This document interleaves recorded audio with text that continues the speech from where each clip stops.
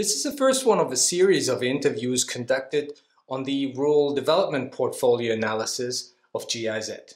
Rolf, you are one of the independent consultants used for these analyses, and you went to Bosnia-Herzegovina to look at a project on stimulating entrepreneurship in the agriculture sector there. Before you give us your findings from your evaluation, maybe you can tell us a little bit the cornerstones of the project itself. The objective was to enhance production in the fields of fruit and vegetable production in two areas of Bosnia and Herzegovina. The main, interventions to achieve this objective were to support rural producers with seeds and seedlings through the development of privately run tree nurseries. The other was to support the development of two producer marketing groups, kind of cooperatives where farmers themselves are members and which have to survive on the market. You mentioned already that you looked at different cooperatives in the process, and from looking at your report here, there's mentioning in there that one of them actually did very well and the other one almost collapsed. Maybe you can give us a little bit of detail, maybe what you think would actually cause this. It was interesting because during the project implementation, the one cooperative which is about to collapse performed very, very well. They managed to enhance their sales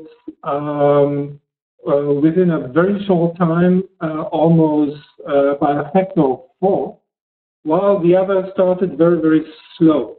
In the end, it turned upside down, and the reasons for the downfall of one of the cooperatives were mainly management difficulties. The director did not manage to obtain outstanding debt with buyers, so a large number of producers didn't get paid. And secondly, he used the cooperative for his own purposes. He built up separately a cooperative with the same name that he ran on his own later on. So basically, it was all about mismanagement. While the other cooperative, which started slow, really capacitated on all the trainings they obtained and all the advice they got from short-term experts, gradually expanding their production, gradually opening up markets in neighboring countries, even lately in Western European countries, and which always maintained a very democratic style of leadership. So all the members had their say, and I think this also caused them to rather opt for a cautious way of development. There's also mentioning in the report that there's quite a narrow focus on beneficiaries, or a small number of beneficiaries in a way. So that's also a little bit going along with the criticism that you just had, that someone is using the initiative of the project to actually use it as a springboard to launch off their own activity. If you look at the concept there, does that connect to actually the still lacking state structures in a post-conflict scenario, and what could maybe been done differently?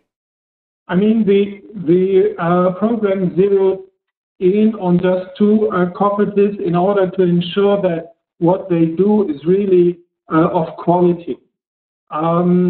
So under different circumstances, we have to remind ourselves that by the time the project started, Bosnia and Herzegovina faced a double transformation process. One from a formerly socialist country to a more market-oriented country, and the second was building up a completely destroyed country after the Bosnian War in the 1990s.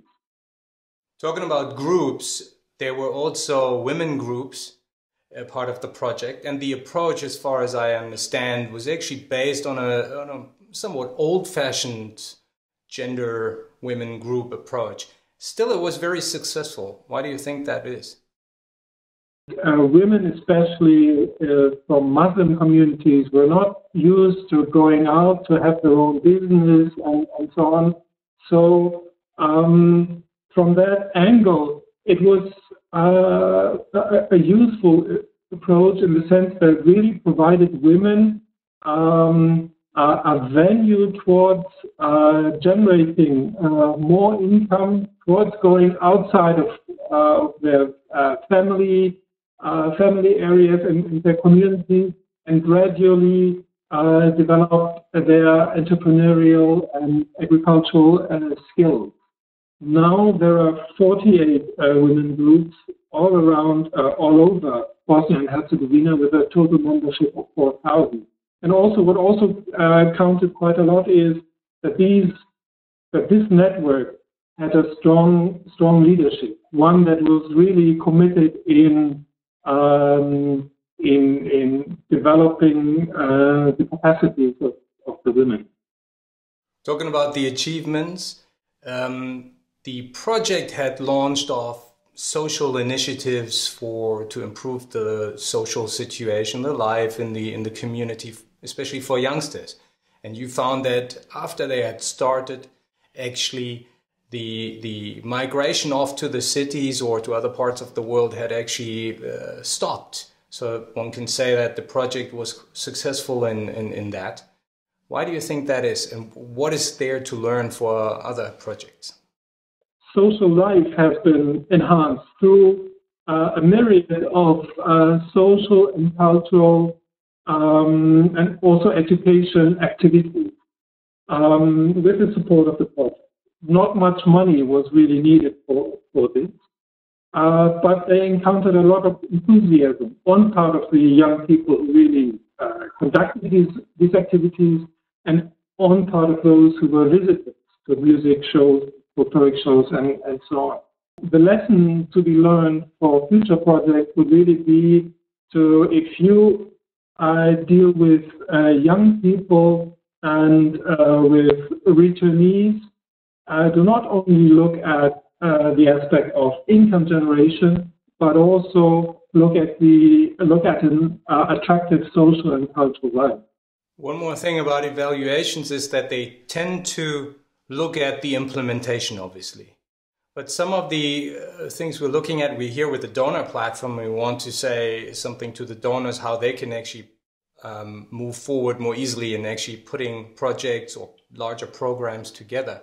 What is your message in terms of the women group, in terms of the youngsters? How would you put the more overall approach together to make projects successful from the onset of actually designing them?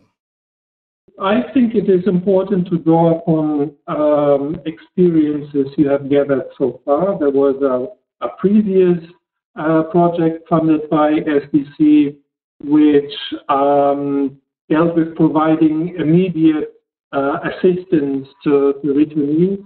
And this approach, or the approach of the project we have evaluated, drew upon these experiences. For instance, they realized that there is potential in vegetables and food production.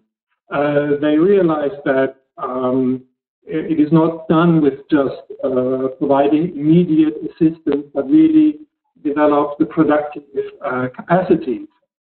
So that would be my message, build upon the experiences gathered previously.